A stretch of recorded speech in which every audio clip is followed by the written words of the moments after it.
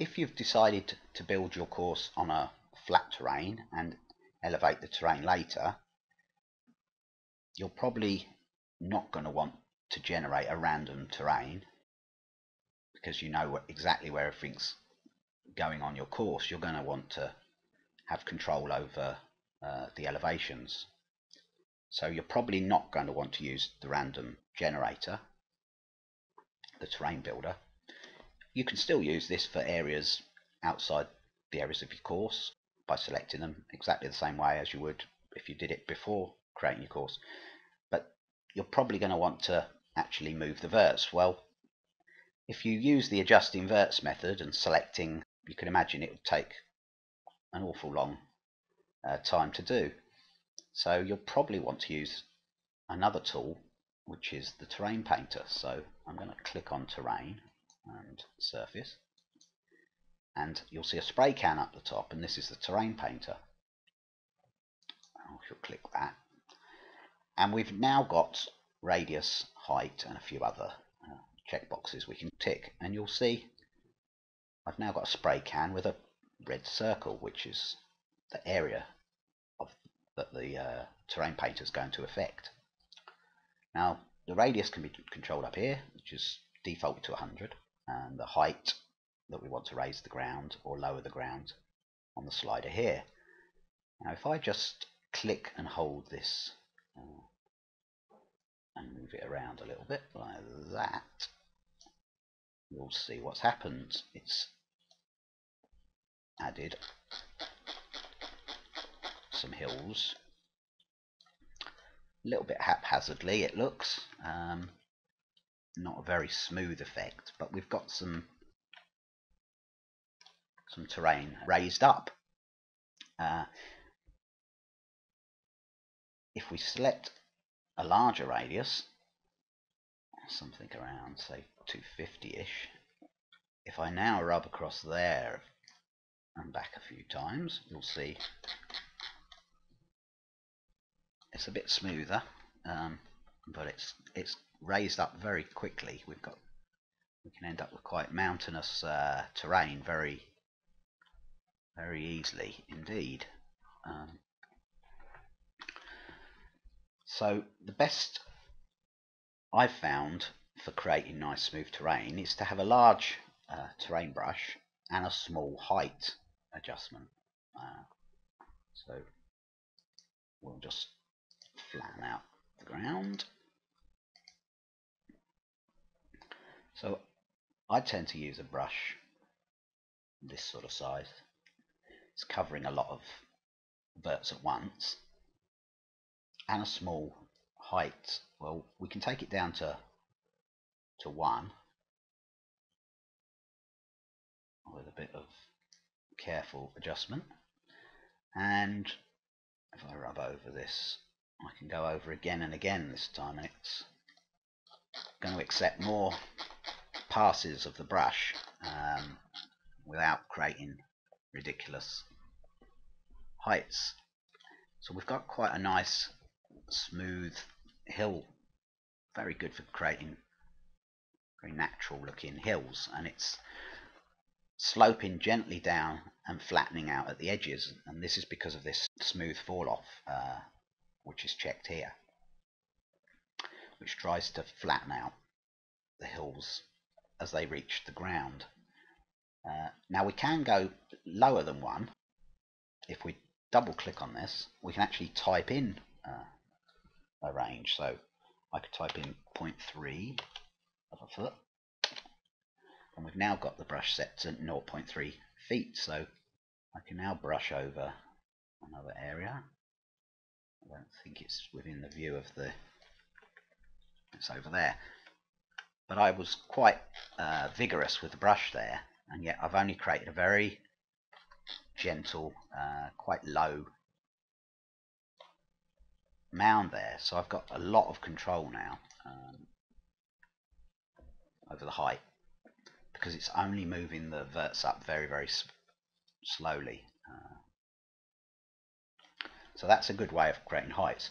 A tip here, if you don't want to have to type in things, you can still select heights less than a foot, although the slider will only go 0 and 1, what you can do is slide your radius down to minimum, and you'll then find that a foot is the maximum you can raise it. And it's very easy to go down in tenths of a foot, so I can go to 0.2, 0.1 very easily. So if I want, say, 0.3, then I can just move the radius back up to what it was, and the brush is set to a nice minimal height, and I can paint away, go all over your course, and you can set it to a minus, create very gentle valleys, etc. Now the other setting you can choose is this absolute height one. If I go back to a new flat one again,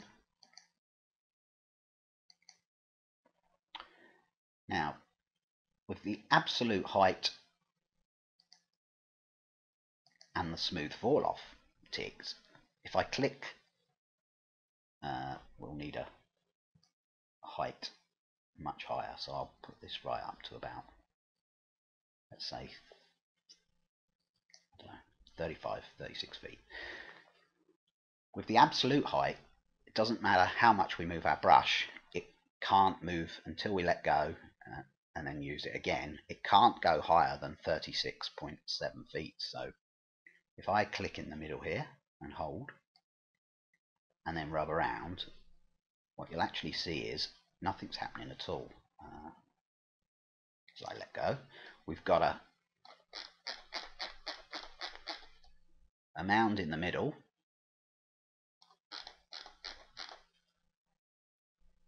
which will be at 36.7 feet at its top, and then it flattens out. And the reason it doesn't affect the area around as I keep brushing, because I'm holding it, is because that flattening out means it's going to be all flat round this far out, so it won't actually add anything, even though I'm still brushing away vigorously.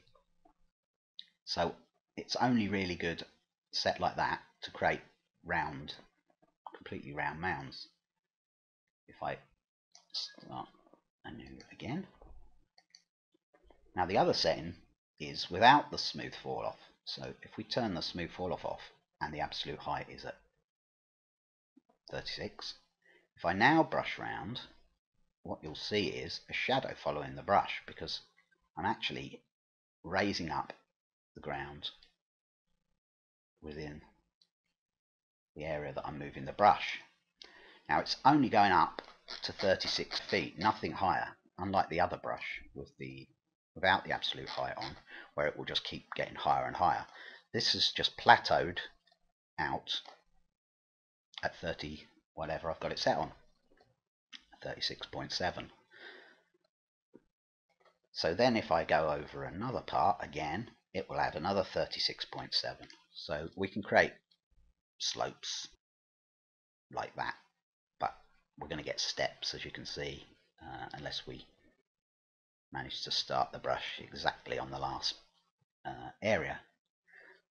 But it's quite useful to create plateaus and to sink down for maybe lakes, where you want a slope down, and then you don't want it, you want it flatter for the actual lake part.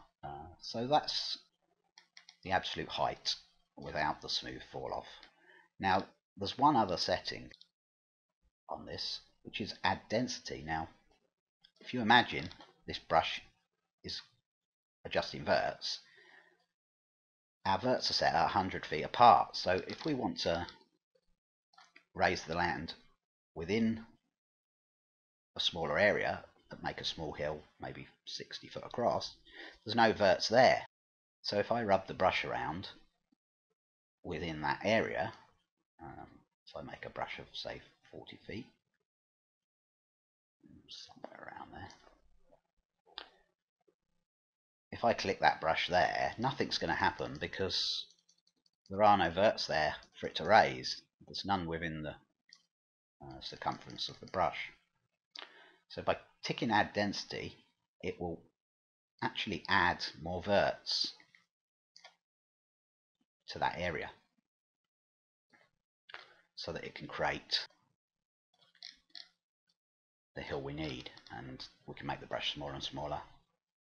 It will add more and more verts. So if I go down to 11 feet, you'll see a crazy amount of verts are now being added. The trouble with this is a lot of the time it adds the verts very badly. It will work for a little while, but if I zoom in now, you can see it's gone a bit crazy here. We've got verts crossing over other verts. We've got a vert there with a face, a very narrow triangle face there, and all of these are going to cause us problems. Certainly edges should never cross over other edges like this. That's just going to cause problems as well. And when the land's raised with things like this happening, we're going to get creases in our landscape and all sorts of problems, shadows. I don't know whether any have formed because this land's quite flat, but you probably won't see them. But believe me, when you start changing textures and raising parts of this, things will get messy pretty quickly. And what you'll find is some of these, which we're going to be discussing in a couple of videos time, how to remove problems. Some of these actually won't be very easy to remove the usual way. So I would suggest you don't use this add density when you're trying to create slopes. If you want to create something in a smaller area, I would suggest add the verts first if you're going to use the terrain brush, and we'll be showing how to add verts again in the next video.